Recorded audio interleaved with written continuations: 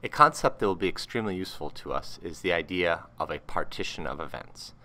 So a collection of events 1 to m is a partition of an event, another event B, if two things hold. One, the BIs, the events which will be our partition, they are all mutually disjoint. That is to say, their intersection is 0 unless they're the same event.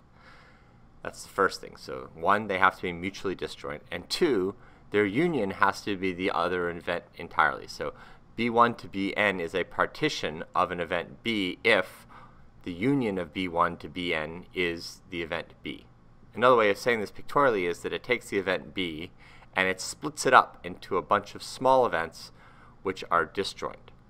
So here we've split it into 5 events, B1, B2, B3, B4, B5, and it's clear that the events are disjoint, they have no overlap, and their union is the entire event. One of the things that makes partitions particularly useful is that they are they give us a very simple, intuitive way of calculating the probability of the entire event. So let's explore that a little bit now. We'll now write down the basic rules of probability, that is to say, the rules that govern the probabilities that we assign to a given event. So the first simple rule is that the probability of an event has to always be a positive number. It can't be negative. Secondly, if we have a partition of an event B, so if we have B split up into n disjoint other events, B1 to Bn, then the probability of the event B is just equal to the sum of the probabilities of each of the individual events.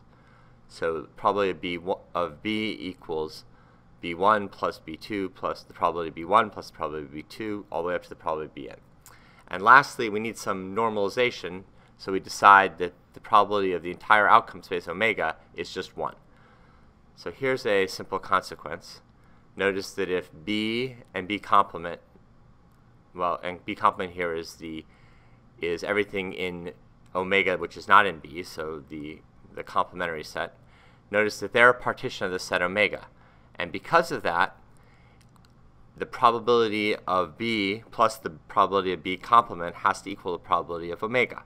Since the probability of omega equals 1, we know that the probability of B plus the probability of B complement equals 1. Rearranging this, we see that the probability of B complement equals 1 minus the probability of B.